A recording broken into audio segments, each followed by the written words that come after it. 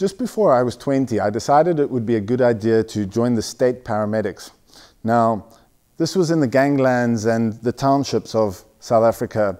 So while there was a bit of danger, it gave me the opportunity to help people and to observe people in life and death situations. And it gave me three incredible insights. One was when a person felt that they were going to die. Now, quite often that wasn't the case. There were some superficial wounds and a fair amount of blood, but that person believed they were going to die, and watching that person's behavior. The second scenario was people around somebody that they felt was mortally in danger. People wanted to help that person. Now, quite often they did, from a medical perspective, completely the wrong thing, but they still wanted to help that person. And third, witnessing people dying before their time. And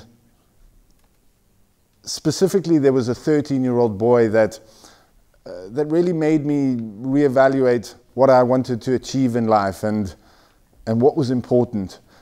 It really gave me an insight and a belief in humanity and the goodness of humanity and the belief that people want to help other people.